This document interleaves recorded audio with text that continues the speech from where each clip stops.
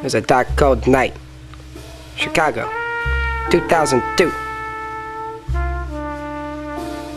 The night was young, lonely, begging for murder.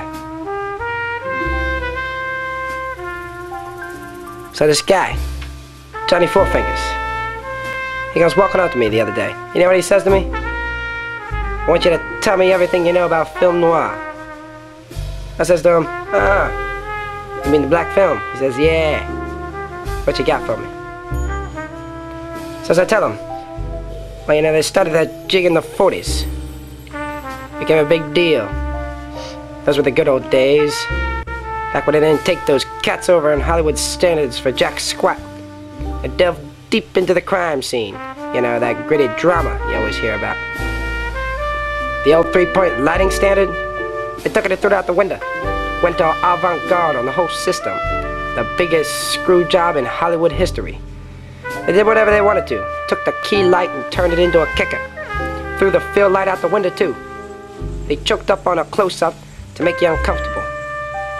Not to mention, the entire time, the place is dark. It's pure darkness, I mean. Kind of darkness that makes grown men shaking their boots and cry for their mummies. They shot night for night, I tell you. Not like those Hollywood hacks that try and fool you with day for night. No gray skies here. Pure blackness. Just like the death slowly encroaching. Also the depth of field. It was large. You could see everything. It was all in focus. They ain't playing games. Putting you right there. Showing you the scene. They'd film these guys from real up high, you know. Make them out to be a rat in a maze. Waiting for the inevitable death to swallow them up. Right into the blackness from which they came. But they ain't kill you outright. They'd kill your heart. Disillusioned self-style. Make you contemplate yourself in front of a mirror. Or look at yourself next to your own shadow. And sometimes they film an entire scene of just shadows, silhouettes.